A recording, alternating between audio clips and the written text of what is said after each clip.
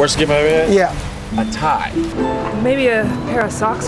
Bowling ball. I got a soundtrack to a movie that I never liked. We've all heard the horror stories. The bad gifts. The not so tasty candy. And the mistakes. So for Valentine's Day, I thought I'd set out to find what men really want. And I wanted to see what the women really want. Let's do it. Absolutely. At the biggest mall in LA, the Beverly Center, the women were thinking really big. If you could have your dream ideal Valentine's Day, they could do anything for you, get you anything, go. Take me to Paris and buy me jewelry. Oh, definitely a 4-carat emerald cut diamond. What do you think women want? Hang on, I think I've got a list. Oh, she wants eyeliner and sparkly ones.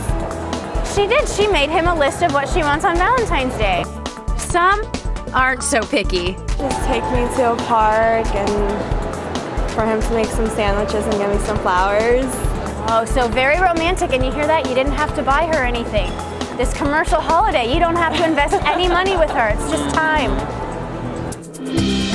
The men, well, are men. I would like my woman to have some lingerie on for the Valentine's Day. You see? That sounds nice. That's a very common theme. That's a good package. Do you think women prefer sexy or cozy gifts? I think they prefer cozy, but expect sexy. But men can be softies too. Let's say she's giving you a gift, right? She's got a little box, it's all wrapped up, she hands it to you. What would you hope is inside? Your number one gift that you would like to receive? The key to her heart. Oh man, he's good. You should write a poem. Thank you. That is talent. With the recession still hurting our wallets, homemade is where the heart is. People are making gifts this year. I'm actually feeling the love that I'm putting into this. You know what I mean? What are you laughing? I'm not laughing. Look at what we made. A Valentine bowl for my wife, Vanessa. And a coffee mug for my husband, Ty. Ta-da! We are spending less money this year, but one survivor of the bad economy, St. Valentine's very, very good friend, chocolate. We spend $350 million on Valentine's candy. 58 million pounds of it. 58 million pounds. Here it comes.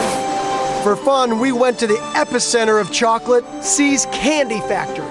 It's where Lucille Ball and Vivian Vance rehearsed that famous scene. You remember it. Speed it up a little! We had fun reenacting it. Speed it up!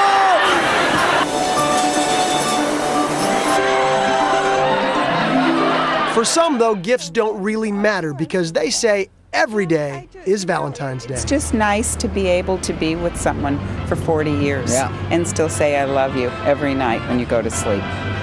That's special. Right there. I agree. Yeah, I agree. Oh, that is so sweet. That was Rick and Debbie Halpern. We caught them on the way to the airport to New Zealand to celebrate their Valentine's Day and their 40th wedding anniversary. How sweet was that? Very. Boy, that is just great stuff, guys. Thank you very much for bringing that to us. I love seeing the I Love Lucy one more time. Really quickly, what's the most surprising thing you learned? I learned that 9 out of 10 women that I talk to just want time with their boy. Nothing fancy. Oh, I'm not buying it. I don't buy that either. Cameron, no way, Georgia, right? do you? No way. You got to get a real gift. I heard a trip to Paris. I heard diamonds. I'm not sure, George. 9 out of 10. Thanks a lot.